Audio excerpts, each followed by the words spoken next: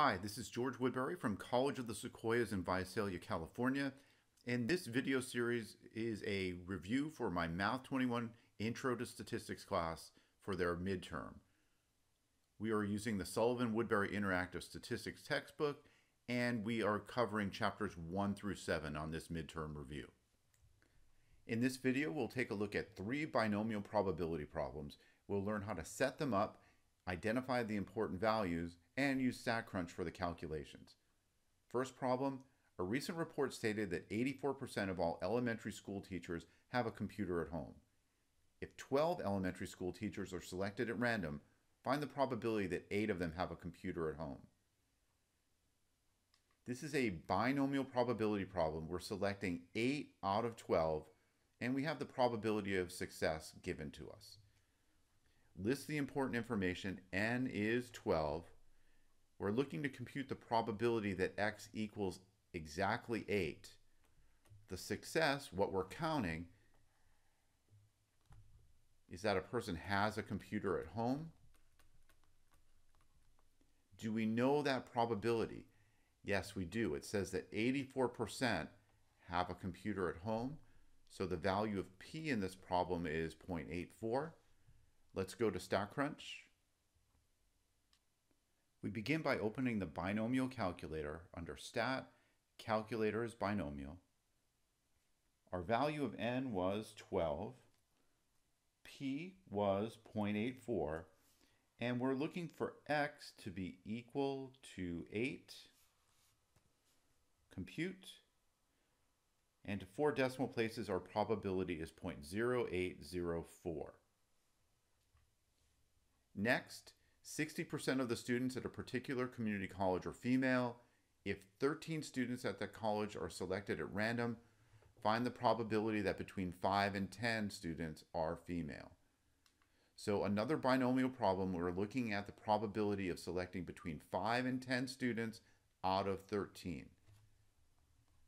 N is 13, and for x, we're looking at 5 less than or equal to x less than or equal to 10. What are we counting? We're looking for between 5 and 10 students that are female. So the success in this problem is being female. Do we know the probability that someone is female? Yes, 60% are female. So we'll use 0.6 for P. Let's go to StatCrunch. In this problem, N was 13, P was 0.6, and we'll use the Between tab to look between 5 and 10. So 5 less than or equal to x less than or equal to 10, compute, and there's our probability to 4 decimal places, 0.9100. 1 to go. 10% of the adults in a certain city hold a bachelor's or higher degree. If 5 adults from this city are selected at random, find the probability that at least 3 do not have a bachelor's or higher degree. Another binomial problem, this time N is 5. 5 adults are selected at random. And we're looking for x to be at least 3. X is greater than or equal to 3. What are we counting? We're counting the number of people that do not have a bachelor's or higher degree. So the success is do not have the degree. Do we know the percentage of people that don't have the degree? Not directly. We're told that 10% hold the degree, but we're looking for the percentage that do not have the degree. If 10% do have a degree, the other 90% do not, so we'll use 0.9 for P. Let's go back to StatCrunch one last time. For this example, N was 5, P was 0.9.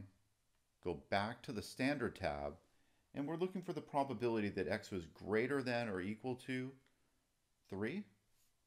Press Compute, and there's our probability, 0.9914.